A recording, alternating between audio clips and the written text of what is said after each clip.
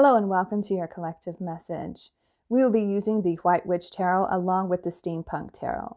For the White Witch Tarot, we have the Star. For the Steampunk Tarot, we have the Six of Cups, the High Priestess, the Four of Wands, the Ace of Wands, and the Knight of Swords. Someone is secretly thinking about you. They are secretly wishing to reignite the old flame that you once shared. You are heavily on their mind. I feel like everything's going to come out in the open. There may be an unexpected phone call or visit or text with the Knight of Swords there. Truth will come out. They will say what they need to say.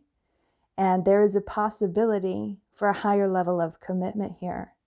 A possibility of celebration with the Four of Wands. But that is if you want it.